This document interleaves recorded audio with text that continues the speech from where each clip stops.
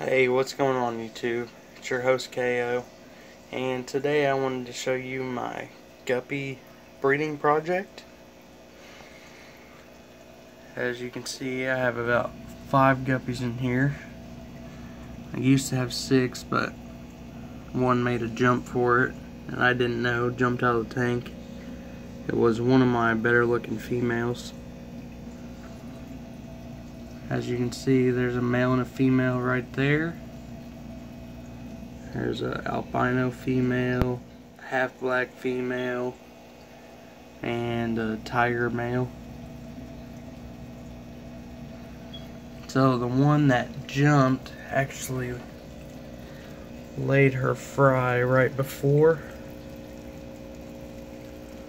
I think there's about 7 total in here, and they're about a week and a half, maybe 2 weeks old. I just scooped them out and put them in this breeder net. That way I know for sure that they're getting fed and the other guppies just aren't eating all the food before it gets to them. Their color's starting to show up a little bit. I can't wait to see what they actually look like. But the way I have the breeding set up, I'm actually using water Sprite, and I have all of these rocks over here that I put up so the fry could hide out, and that is actually where I seen them hiding. I know I got quite a bit of algae going on in this tank. I recently just turned my light to go on a little bit longer, so I have to get a little bit more dialed in. But I have the tiger lotus,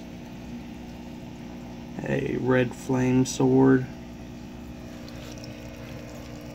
some Anubias on wood back there, a mystery snail, and I actually just put a couple pest snails in here that I dug out of the 29 gallon.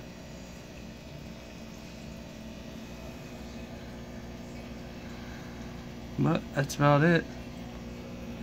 This female with the orange tail right here is getting ready to lay. My half black's getting ready to lay. And the albino is pregnant, but she's not really close to getting ready to drop her fry, so.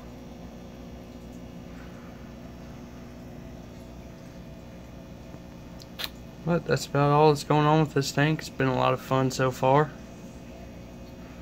And I might give you another update when the other ones drop their fry and when these ones get bigger and we can start seeing more of their color.